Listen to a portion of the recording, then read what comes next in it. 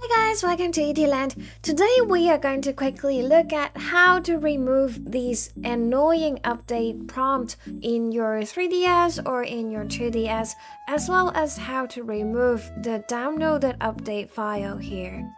This is my daily 2DS and I don't want to update it to 11.17, therefore I am keeping it on 11.16, and because of that this prompt is very annoying and it comes up every day, and that's why I'm making this tutorial. You can also find the written guide from the link in the description box, which will link you to my Ko-fi page master thread, and then you can click how to remove 3DS and 2DS update messages and update file. There will be more updates on my Ko-fi page and I am working on it slowly. If you want to support the development of this channel, please feel free to go there and buy me a coffee. With that being said, let's go back to our tutorial. First of all, since this prompt sometimes do not appear, you do not have to wait till it appears in order to perform this tutorial.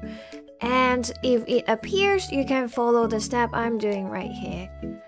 Press B button to cancel and then press A to confirm. Turn off your device.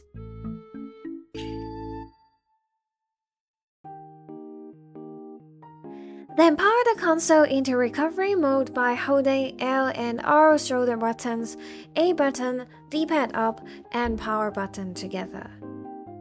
It will take some time to boot into the recovery mode, so please be patient. Next, it will ask you if you want to connect to the internet, and please click cancel on the left-hand side. If you mistakenly click OK for connecting to the internet, don't worry.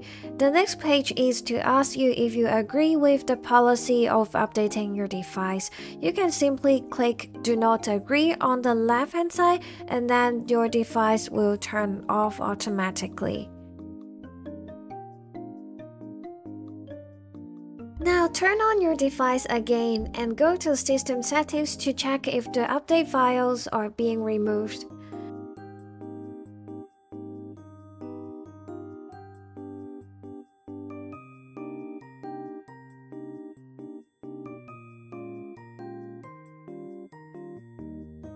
Click Other Settings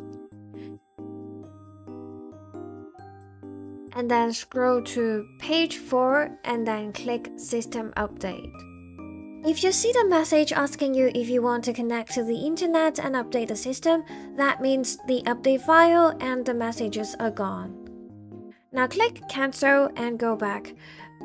If you do not plan to update to the latest version and you do not want those annoying messages coming back again and again, please turn off your internet so that they will not come back to you. So that's pretty much about today's video and I hope you find it useful. There will be more videos on 3DS modding and homebrew in the future. Please stay tuned if you are interested and please subscribe to my channel if you think it is helpful. See you in my next video. Bye!